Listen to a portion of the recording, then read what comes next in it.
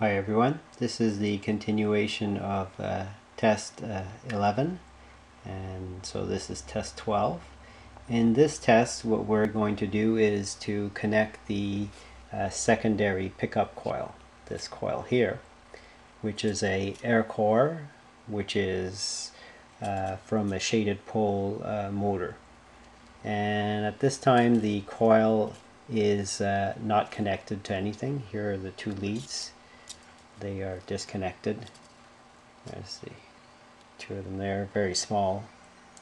Anyways, so right now the coil is in operation and is again the same voltage source. So we've got 2.88 volts, and it's sending back again 200 microamps to there's a more accurate setting there. So again, 223 microamps is being returned.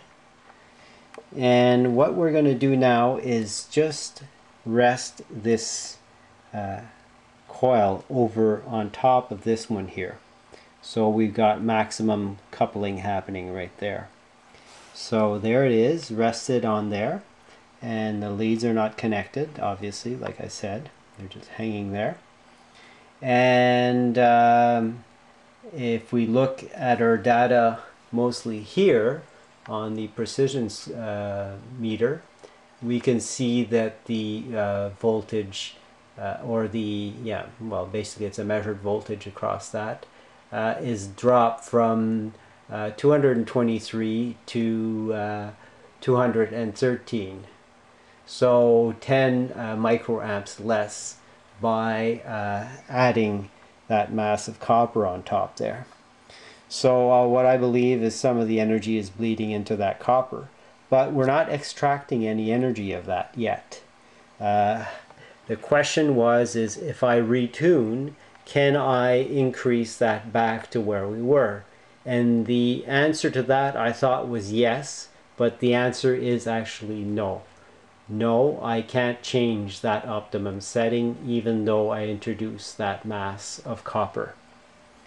So the next thing I'll do is I'm going to connect the these alligator clips here to the wires, which one of them is the white one going through this single diode here to give us a positive here energy on the capacitor, and the negative is just directly connected. So we're just using a single diode, and that capacitor is a 57.6 microfarad. I keep using these caps because they have good connections on the top. They're really easy to clip. And our meter, we're going to just measure the voltage that we have there. And we've got a 1K ohm resistor here as load.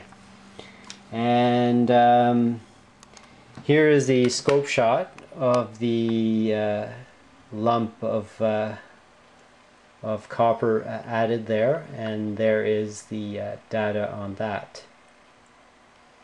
So I'll do a scope shot of that, and I'll post that as well with the test. So that's with the coil added, and now I'll take away the coil. I don't know if it'll change anything. No, I can't see any difference there. It's too small of a difference. Okay, so I'll stop the camera and connect. Actually, before I connect those, I decided to connect my scope probe across the pickup coil, and my scope probe is on times 10 now, and that is the form there. So this is our switch here, or generator going to the gate, and this is the probe across the pickup coil here.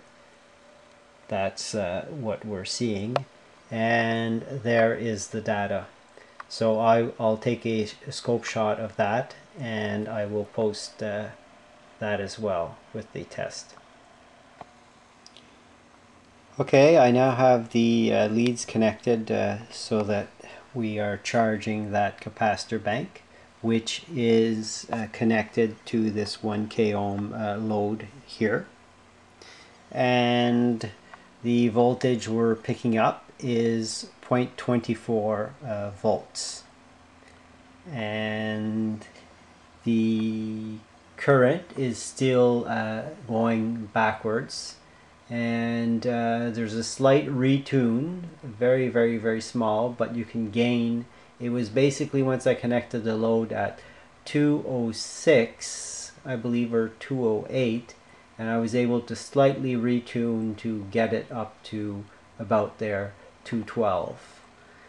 And this is what the scope shot looks like, which is very interesting, because here's the period of the time that the switch is on.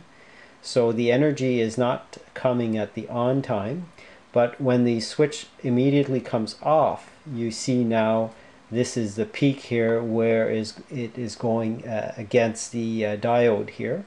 That's why it's flat, and you know, coming down to nothing here and starting once again to switch on. So let me show you the maybe a few more by changing the time base here. Here's a few shots, so on, off, and the moment going to the capacitor and load, on, and again capacitor and load, and so on. So that's kind of interesting to see, and I'll post the scope shots of that. Okay, now the only change here I've done is I've disconnected the 1K ohm load and allow the capacitor to charge itself to a highest level, and that's where it can charge itself to. But that's actually after slightly retuning. It charged to higher actually without retuning, but retuning to get the most energy back, this is what it's doing. So that costs a lot to charge a capacitor to a higher voltage. It works better with a higher load on it. Actually, I found that the more load there is, the less energy or the more efficient the send back is. So as you see now, we're at 161, and this is what the scope shot looks like here. So right now the phase alignment is a lot more with the on pulse, and there's probably some back EMF happening in there, and they're fighting each other, therefore not making it as efficient as the other way, right? So the load should be predetermined to figure out what's the most efficient. So there's the data. So I've obviously retuned because I had to go down to get that. And what I'll do now is I'll just redo it tuned the other way. So that is truly the maximum capable voltage on the capacitor bank without a load, 12.49, and that's where the send back current went down to. Basically 122 or 123 is the figure there.